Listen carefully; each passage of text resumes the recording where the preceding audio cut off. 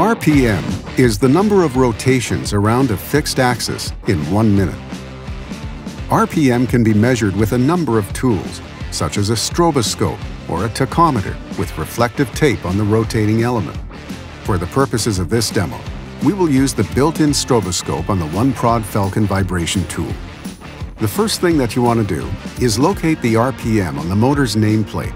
If it is a VFD, then use the RPM on the shaft. Once you have identified the expected run speed, start above that value to ensure that you don't accidentally measure a multiple of the RPM. For example, on a motor with a run speed of 1765, 1800 might be a good starting point.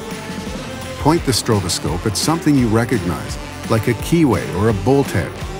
Keep moving the value down until the shaft begins moving very slowly. From here, fine-tune the stroboscope until the shaft appears to be completely frozen. Be careful to not touch the shaft, because it will appear as if it has been stopped. Completely freezing the rotating element with the stroboscope will ensure that you have identified the most accurate RPM possible. For more information, please visit us at VibrAlign.com.